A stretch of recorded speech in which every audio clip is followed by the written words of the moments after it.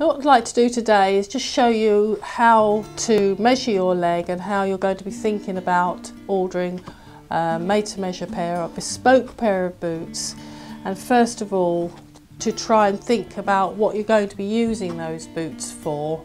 If you're riding every day, if you're only riding twice a week, if they're a country boot, if it's for casual wear, telling me that information, because all that helps to choose the leathers that we're going to use and the sole that we're going to use. And then your individual requirements, so you've got a wider foot, a shorter leg, you find that you've got one leg wider than the other. It's not a problem, but all that information needs to come over so that we can really understand your requirements. So then the measuring takes place, which we're just going to talk through here. And number one on the measuring chart is just the foot size. So when you're giving us your foot size, is that going to be your normal foot size in a shoe or a boot? It needs to be your boot foot size, and if you've got a wider foot, please tell us about that. So you can say, I'm normally a 4, but I have got a very wide foot, or I would like to have room for a thicker sock or not. So all those things do make a difference.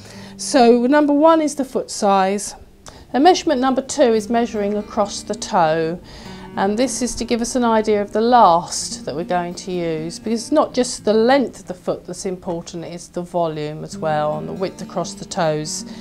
That measurement all comes into play. Number 3, measurement number 3, we have the instep measurement, and again that makes quite a difference where you've got to put the foot in and around through the boot to get the boot on.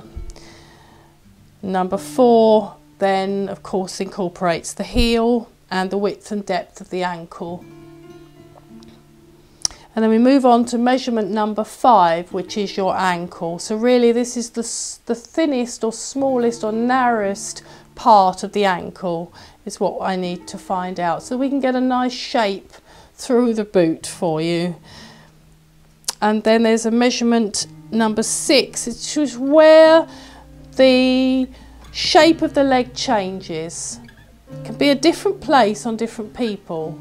It's where it's gone from the small ankle area and then it's travelling up towards the widest part of the calf, but it's where you get a change in the width there. And if I can take that measurement, then we can begin to really shape the boot for you into a nice curve as it comes out then into the calf, which is the number 7 measurement, which is the widest part of the calf. And then of course most times the leg comes in slightly, and you'd want the boot to have a nice neat fit below the knee, and that's measurement number 8.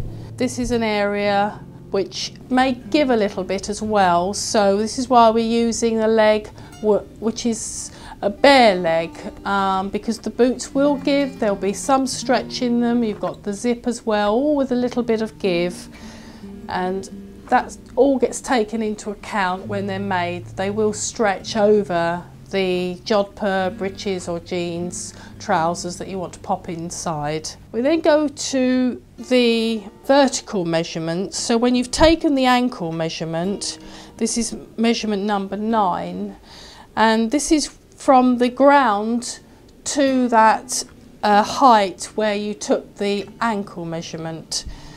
So then I can see where those changes are made, where that leg changes in width.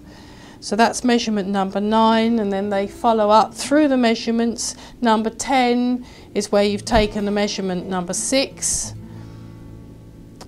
11 is the measurement of the height where you've taken the measurement number 7. So this will be where your calf is at the widest point. And number 12 is the overall height. Now do allow for the fact that you're going to perhaps bend the knee, you're going to be sitting in the saddle, however the boots will drop. So it is best to take the full height of the leg, and then after the boot has dropped maybe 1 to 2 centimetres during wear, that'll then sit just below the knee as it's bent when you're riding. So we're taking that from the floor to the back of the knee where the knee bends.